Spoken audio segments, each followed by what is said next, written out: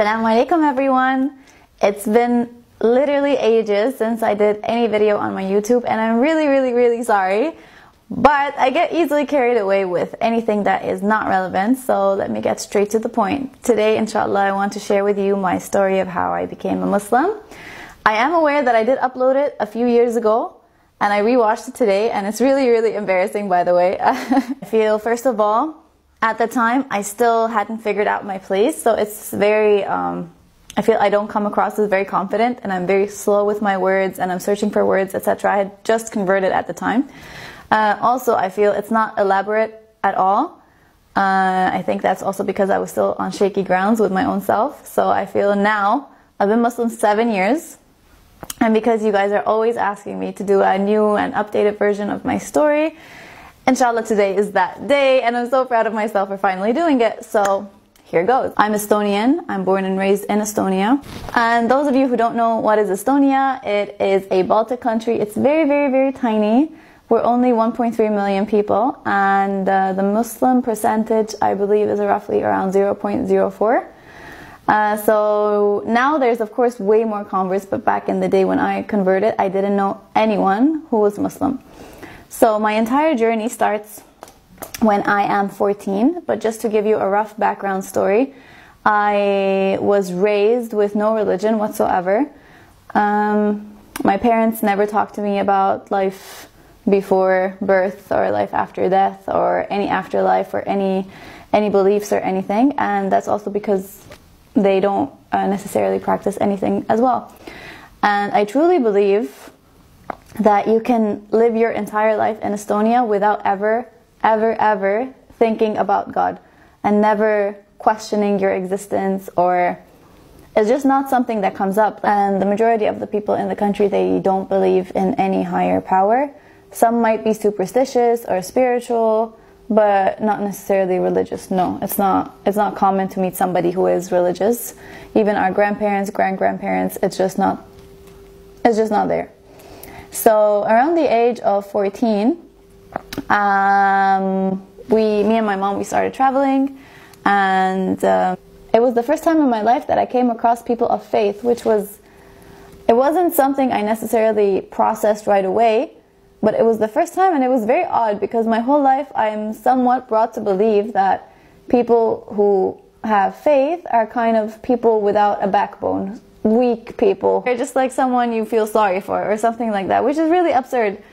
I realized that these people, they believe and they're normal people, so for me I was like, something doesn't add up, like I don't get it. I didn't think much of it, but suddenly my circle of people changed a little bit depending on who I would hang out with, the people who I would meet, and we would add each other later on like whatever, MySpace or High Five, or we had something called Orkut, and that slowly started changing my set of mind, my thoughts a little bit, until one day, I believe now I'm around 16 years old. At one point, like, Egypt became the most easiest, accessible, cheapest destination to travel to, and we realized we'd been to all the resorts for so many times, and we decided to go to Cairo. And in Cairo, instead of paying for a hotel, we found it's cheaper to actually rent an apartment or a studio or something, and we have more space and more freedom. So we rented an apartment in a place called Rehab. And me and my mom, we were always obsessed with getting tanned and having darker skin. So I was always really sad that I'm really fair. So anytime I would always be the first girl at the beach and the last one to leave. And I had a really great, I had a like very fake tan on myself all the time.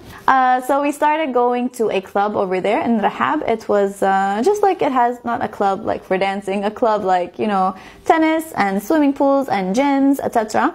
So we started going over there, and they had something called Ladies' Days, which for me, it made life a lot easier because as a single girl in the Middle East, you would kind of get unwanted attention. So for me, I was like, oh, Ladies' Days, yay! I can feel like a lot more free and comfortable roaming around rather than uncomfortable. So one day I went without my mom, and I was just taking a tan in my bikini, and then next to me there were two other girls from Germany, and they were taking a tan as well. So we started chatting, and we became like, we really hit it off. It was Elizabeth and Annalise. I don't know if you guys remember me, but you're actually a part of my story, and I don't think you know that. So we hit it off, we started chatting and everything, and it turned out that they are German converts. It was the first time in my life that I heard about converts. I'm like, what is convert?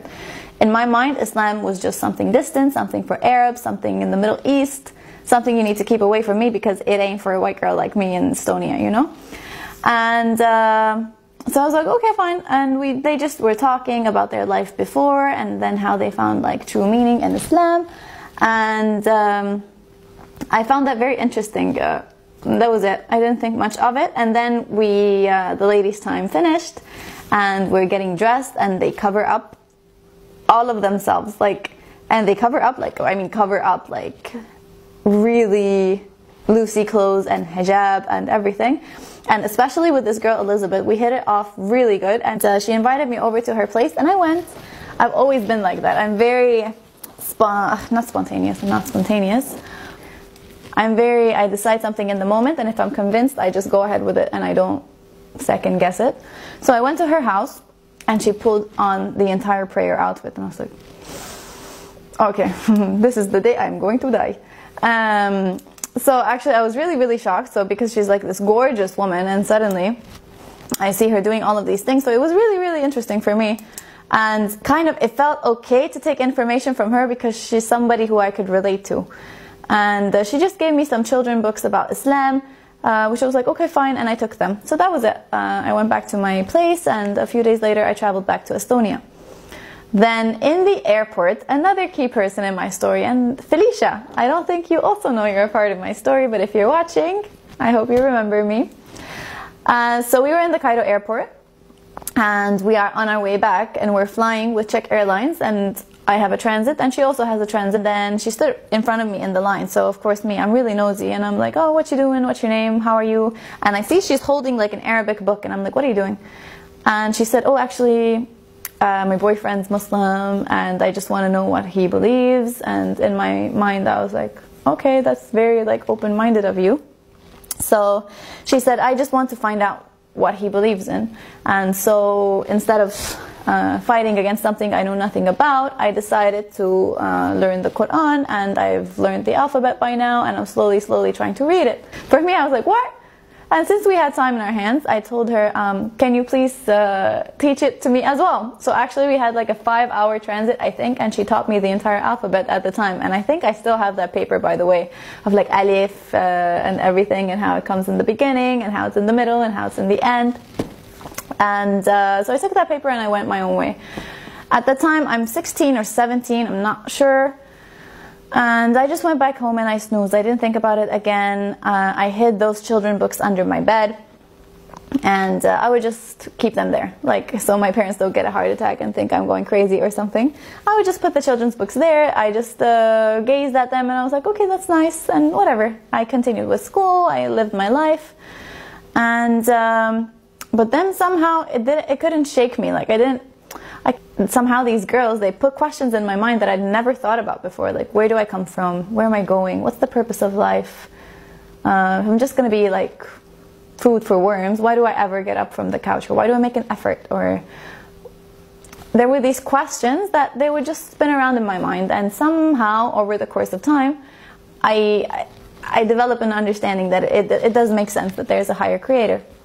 But I never felt the need to have a religion. I never had that, I never felt like I have to label myself. I think a year went by or so.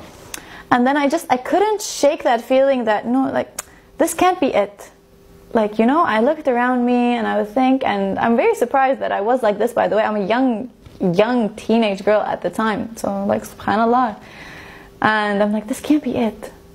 So I started slowly looking into religions. My best friend at the time, she converted to Christianity. So that was something on my radar. But I never fully understood the concept of Jesus. I didn't understand, how come I don't have to pray to Adam? And then I thought maybe it's my lack of knowledge. Like, I'm not convinced because I don't know enough. So I thought, okay, I should study it, right? Where to get the righteous knowledge, where to get authentic knowledge. That was always the issue, because whatever you Google, just like garbage comes up. But then it didn't answer my questions. For me personally, I am not saying anything against Christians, but for me, it never answered any of my questions. Rather, I always felt more insecure, and I felt I have more questions, and I was even more confused. And I was like, Matthew who? And Luke who? And there's only a translation, and there's no original, and there's so many versions, and then the Trinity. And it just, for me personally, it didn't add up. And the same thing with Judaism.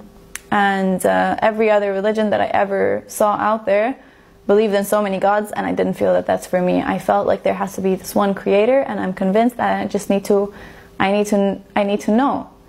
And honestly, like, believe it or not, when Christianity didn't work out for me, I was really bummed out. I was like, this was my chance, and now it's gone. And I wanted to believe. Now I don't have a religion. I don't have anything else out there. And like, I never actually seriously thought about Islam as looking at it as something I could convert to.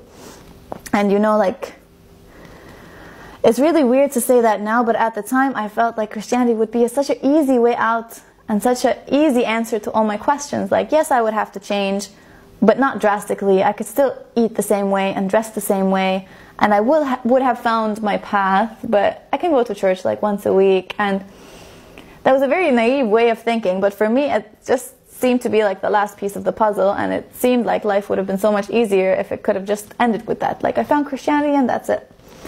My parents would have still been shocked. It's still taboo to convert to anything. Even if you convert to Judaism or Christianity or whatnot, anything, it would still be something weird that your family would be like, you crazy? So I remember one day in the end of high school, somehow on Google it came up that there's a small apartment in Estonia that has something to do with Muslims or something. So I asked my mom, like, can you drive me there? I just want to check it out. Like, what is this? And my mom was like so scared, because when I walked in, all like women in black were entering, and we'd never seen anything like that in Estonia. We'd never seen a woman with covered hair in Estonia before. So I went in, and that was honestly like actually an experience that put me off. The moment I entered, they put on a hijab on me, and I had no idea what is that. It was very, very strange. I don't agree with this kind of approach. But anyway, it was what it is.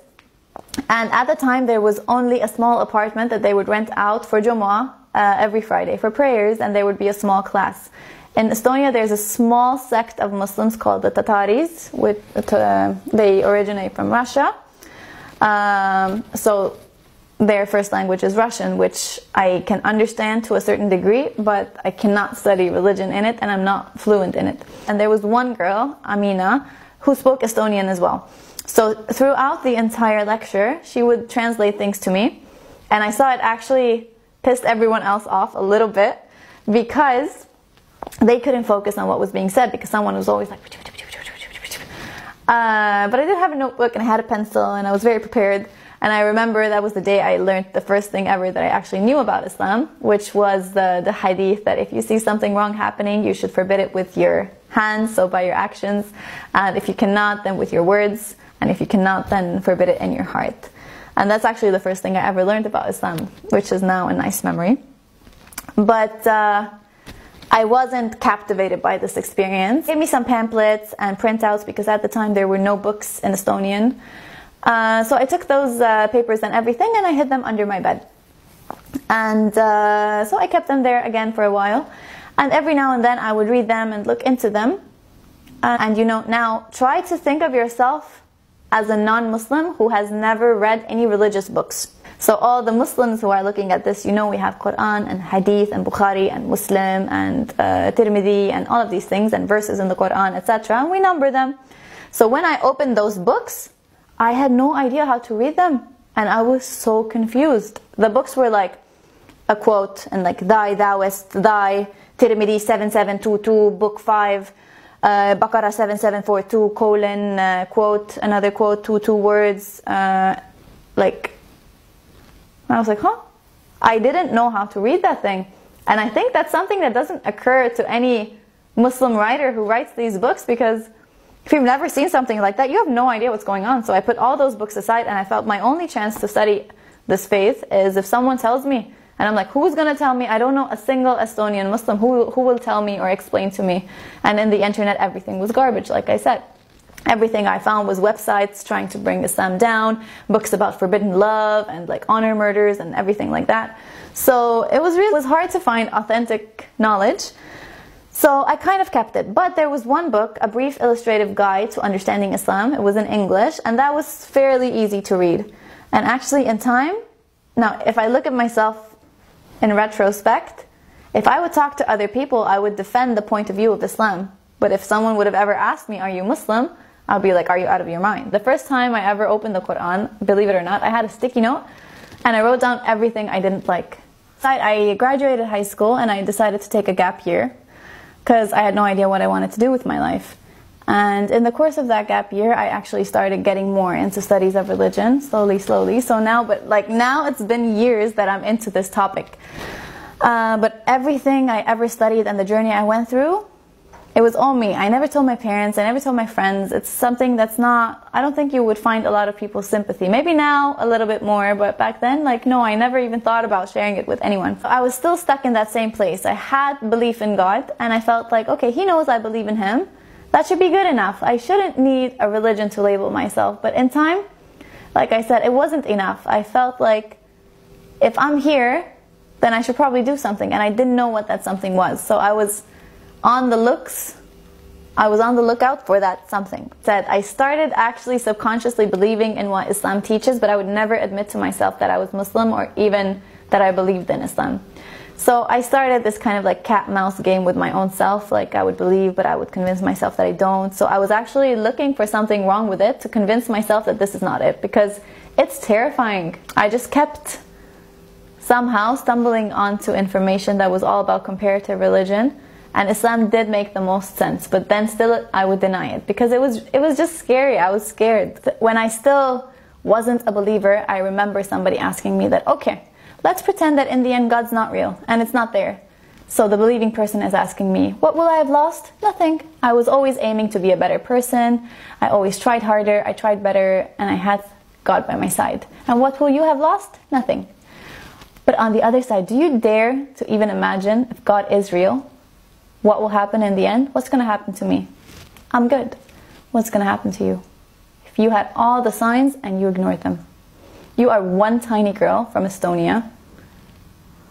Do you have the courage to take that responsibility of deciding that no, there is no higher power, there is no God, and this is not my path? And I remember that scared the heck out of me. And this was something that really motivated me. I was always in the back of my mind. I was like, what if there's a 0.01% that I'm not right? I'm not smart enough. I'm not clever enough. I don't have a bachelor's, master's, PhD. I don't have anything. Do I have the courage of saying that no, this is not it? So that was something that really motivated me and pushed me to try harder and go stronger.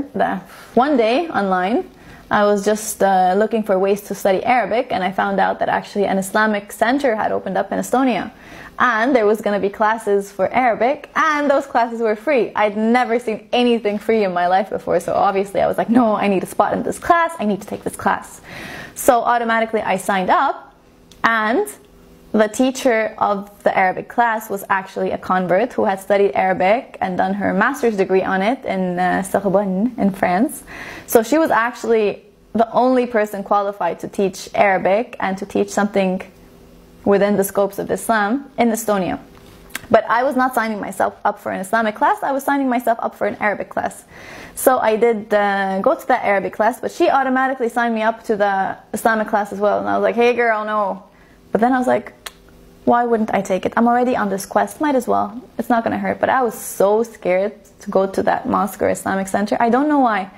I find that a lot of the converts who message me, they're also really, really scared to enter the mosque. And I don't know why that is, but it's just what it is. Okay. So I went. And it was the first time in my life I entered that classroom. And it was like 20 women exactly like me. Everyone had the same questions, like, where do I come from? Where do I go? What's my purpose in life? And I'd never seen that before, especially Estonian. So these girls actually became my friends for the next 2 years, my closest group of friends. And there was a girl as young as 15, and there was a woman who was like 55. And it was so diverse, but everyone united and connected by the exact same thing. So this was just mind-blowing. And it was the first time in a really long time I felt like I belonged somewhere. And the teacher, like, mashallah, she was amazing. I think a large part of my journey is because she was teaching as well as she did, and she really inspires me as a person, as a Muslim. So we sat down and she printed for us a book that we binded together ourselves. It was one part Estonian, one part how to pronounce it in Estonian, and one part the Arabic, and then a lot of tafsir in the bottom. So we sat down and we started with the Fatiha, and she taught it in a really good way. Like, she opened up everything to the last tiny detail, like Bismillah, bi ism Allah, by name God. And the tafsir of like 3 or 4 lines, so tafsir, i.e. the explanation of a few lines, would take us like 2 to 3 hours, and the time would go like that. And then we would listen to Ahmed al-Ajmi and hear how it's supposed to sound, and it was just a really, really, really nice class. Actually, the first day after the class, we closed the books. I was like, okay, nice. And I don't know for what reason, I went home and I memorized Fatiha that day. So that comes to help me later when one day I learned to pray. But I don't know why. I think I thought it was exotic or something. I learned the Fatiha. But with every class that I kept going and I kept going and I kept going, I realized this is the only thing I'm waiting forward to my entire week. And I loved it. I loved it. It wasn't about let me see what they believe. It was about like, I can't wait to find out what else I believe in. It became about me, and it became about somehow your heart being so convinced that this is the truth. And I was actually a really, really annoying student. Like, I feel so bad for her, but I think now it makes me better in dealing with others about Islam, because I was really annoying with my questions. So I feel like there isn't many things you can ask me that I would be like, I don't know how to take this. Like, I would be like, aha, okay. You say that there's an angel on both sides and the angels don't come to the bathroom. So what if I murder someone in the bathroom? It doesn't count. So I was like a really, really annoying student, and she was just like, Hiren, stop. So actually being this annoying and trying to find something wrong with it was what actually affirmed my faith in the end. Trying to find something wrong with it actually led me down the path of true faith, because I discovered there's nothing wrong with it, subhanAllah. So that was that. Every class was the best time of my life. I made great friends. I loved the lessons, and I internalized everything. I would go home. All I wanted to do was live and breathe Islam. But I didn't practice anything. Let's say this was my Quran. I was sitting there nicely, okay? It came time for prayer. Everybody would go, even the other new students, and then me. I was just like, I wait. And then everyone would come back from prayer break, and I was like, okay, let's continue studying the Quran now. So like, it didn't click. Believing and practicing, it didn't go hand in hand for me. I believed, but it was kind of still on the snooze button somewhere. So I started these classes in December 2010. So skip forward to April 2011. That's where we are now with my timeline. And I remember very, very clearly, it was the 10th of April 2011. And I had a pen pal called Matthew from Wales. And we were chatting for like quite a couple of years, I think. And we would just like play Yahtzee online and I don't know what. And I remember he was Christian, and I would always be like, he was one of those people I was like, really? Christian? And you're normal? That's interesting. You believe? Nice. So he was one of those people that in the beginning of my journey, I was convinced that, wow, people of religion can be normal people. I was very surprised. And we would chat and play and like whatever, just we're kids. And so one day he stopped responding to my messages, and I've never met him, obviously. We just chat and play games online. And he didn't respond, and then I texted him like, what's wrong, what's this, what's that, and then I go on his Facebook profile, and I remember it's the 10th of April because it's my mom's birthday, and I'm sitting in the living room floor, and I go on his Facebook, and I watch his entire Facebook feed, and everyone is leaving, rest in peace, rest in peace, rest in peace, Matthew. And I was like, what? Okay, I have to say this now. I'd never dealt with death in my life until that point. Like, alhamdulillah, I was lucky enough. Nobody in my life died until that point. I didn't know how to deal with it. And honestly, I freaked out. And I remember I went like caps lock and everything. And I was like, what is wrong with you people? And like, how can you do this? How can you say this? This is such a sick joke. And I don't know what. And I was crying. And my mom was seeing me crying. My mom was like, oh my God, what happened? I didn't get it. I didn't get it at all. And the first instinct I had was that I have to pray for him. And then my second instinct was, I don't know how to pray. So I remember that from the Quran classes I'm currently attending in the Islamic Center, they gave me like a booklet on how to pray. I opened the booklet up. Okay, I was like, whew, okay, I'm going to be the first Muslim who does not know how to pray. I'm the first Muslim who couldn't pray. So I was like, okay, what do I remember? What do I remember? Okay, wudu, you have to clean yourself. At the time, I still had fake nails, long gel nails, and I remember that you can't do wudu, you can't clean yourself for prayer if you have fake nails. And I was like, okay, dear God, sorry, nails, what to do? So I googled how to do it, and I was following the instructions, like how to wash, okay. Then like what? Okay, I know we have to cover. Okay, I had like a towel on my head and a robe, and so okay, I cut the book into sheets and papers, and I put them all around me in a half a circle, and I was praying to God that my mom doesn't come in my room, because if my mom sees me like bowing down somewhere, it's gonna be the end of me. So I put all of it around, and I'm still crying, and okay, what? And you know how standing is one position, ruku', so like half bow is second position, sujood, prostrating is the third position. So the book says, like, let's say, Isha prayer, 1 2 2 3 3 4 4 1 1 2 2 2 2, and I was just like, what? I'm gonna be the first Muslim who cannot pray. And okay, so I try and I look and I saw a video. Okay, okay, I got this. So I start. And okay, I read from every single page that's around me. Ashwat, and now I remember, I already know Fatiha. So that was the easy part for me. But everything else, I had no idea what's happening. I was like, Ashwat, okay, Bismillah.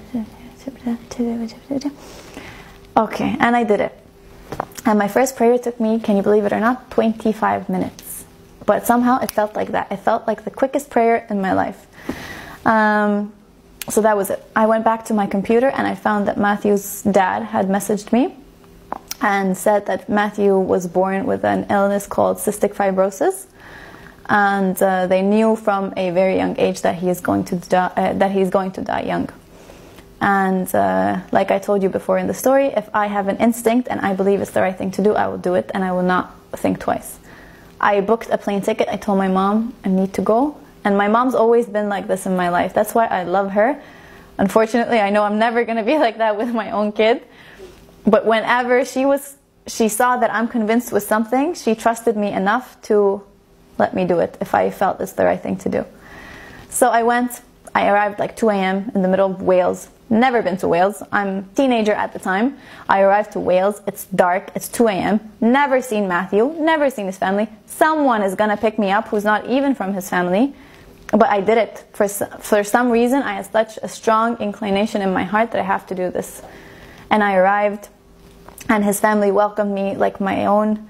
They took me in, and I felt like I'm a celebrity when I arrived there. Everybody knew who I was. There was like 200-300 people, and they all knew who I was. And I was like, oh my God, you're Alain. Oh my God, and I was like, what is happening? And the first time that I ever met Matthew was when he was in his casket. You know, they do open casket funerals, and they asked me if I need a time or like a moment with him on my own. And they just left me in a room with Matthew's dead body in a casket. And that was the most surreal moment in my entire life. I couldn't come to terms first with his death. I couldn't come to terms why he didn't tell me anything, because the last message that he ever sent me was that I need to tell you something. I was a young girl who didn't know how to cope. I had no idea what's happening or what's going on. And the only thing I kept repeating to myself is that his death meant something, his death meant something, his death meant something. It's the day I started to pray, and I'm never going to give it up. And subhanAllah, I never stopped praying. Till today, I've never missed a prayer. And I don't know when I would have started practicing Islam if it wasn't for this. It's so crazy. So his parents welcomed me. I slept in the morning. It was the funeral. The mom said she's not going to go to the funeral. She can't bury her own son. I've never cried like that in my life. You know when you see somebody else's sorrow, it can internalize, and it was the saddest thing I've ever seen in my life.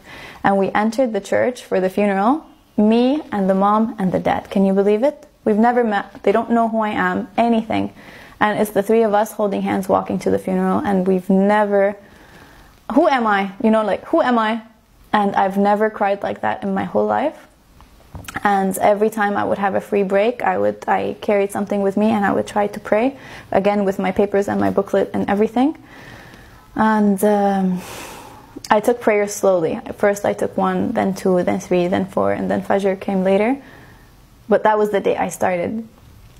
And so I came back. I remember I told everyone in the Islamic Center, like I was holding very deep conversations, how like, oh my God, everything you taught. I told my teacher that, oh my God, everything you taught me, how you're never supposed to take tomorrow for granted, and don't go to sleep expecting that you're going to wake up in the morning, and don't wake up in the morning expecting to return to bed in the night. You never know what's tomorrow. And that really, really, really shook me. And my teacher was like, yes, that's why you need to act. Are you ready to take your shahada? And I was like, oh, no, no, no, no. So she's like, can you write me a short story about your story with Islam so I can put it on our local website? And I was like, okay, fine. And I wrote together a draft. And my last sentence was, inshallah, one day I'm going to be a good Muslim. And she messaged me back. She's like, what do you mean one day you're going to be a good Muslim? And I was like, I'm not one now. And she's like, oh, sweetheart, as soon as you believe in La ilaha illallah, it means that you're Muslim. I was like, what? So I remember, like, even though it was all happening, I had never for a split second thought of myself as a Muslim. And I was like, oh my God, then I was freaking out, because no one in my family doesn't even know I'm investigating anything. Hinduism, Buddhism, Judaism, Christian, anything. They don't know anything. And I'm going to be like, greetings people, I'm Muslim now. So I was like, oh my God, I was freaking out. For the next couple of months, I remember I was consciously trying to leave signs for my mom that at least I believe in something. Like, oh mother, I attended this conference, and oh mother, have you ever contemplated over life and death, and oh mother, I think there's a higher creator. It doesn't make sense. Like, I would always start leaving little hints and clues, because I was like, oh my God, oh my God, oh my God, they're gonna think I lost my mind. So anyway, and then again she's like, are you ready to take your shahada? And I'm like, no, everything for me started in Egypt. I want to do it in Egypt. And she's like, sweetheart, you are the one who just witnessed that there might not be a tomorrow. Are you willing to take that risk and wait? You don't know when you're going to go again.